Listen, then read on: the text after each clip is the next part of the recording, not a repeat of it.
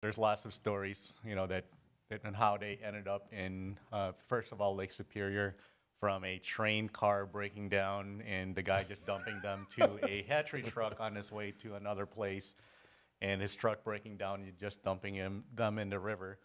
And one of the more accurate stories was it was leftover from a hatchery, and they were being transported somewhere else, and they had 20,000 leftovers, and then they ended up stocking them into the current river, which flows into to Lake Superior. And so that's the most accurate information that we have on It that. seems like, yeah. So, but it wasn't an intentional, like, we're gonna stock pink salmon into Lake Superior. It was one of those leftovers. Hey, what are we gonna do with these guys? Let's see if they make it, I guess. And they stocked them, and they started to spread eventually. And it was around the mid 1950s when they stocked them.